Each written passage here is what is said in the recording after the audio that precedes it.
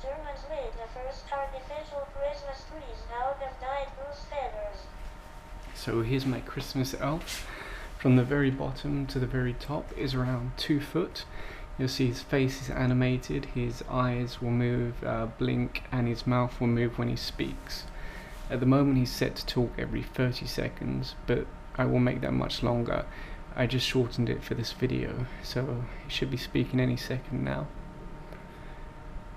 Each year between 34 and 36 million Christmas trees are produced to cope with the holiday demand. Right now I've got his volume turned down, because I don't need it too loud for this video, but that's pretty much it. This is plywood, just scrap plywood that I had, which I actually projected the design on there using a laptop projector, and drew it by hand and then painted it and finished it. Father Christmas has 2 addresses, Edinburgh and the North Pole.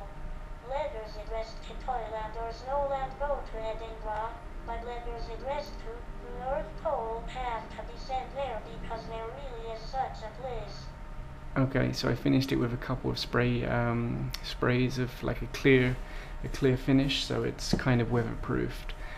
This is just an old 2x4 that I had from another project, and it works well. It's it's a bit of fun for the kids. So you can see at the back here I have a BlackBerry playbook.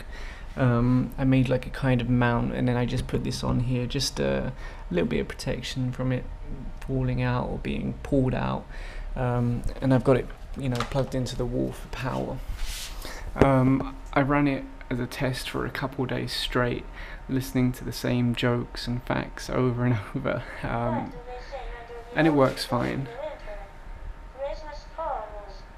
One of the big problems I had with this is that the playbook has a timeout, a screen timeout of a maximum 5 minutes, and I had to try all different kinds of ways of trying to bypass that limit.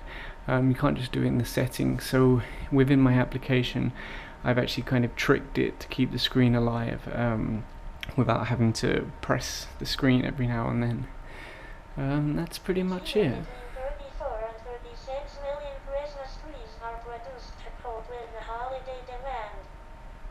So this is going to go outside in my driveway. I'm going to connect a couple of small speakers behind it.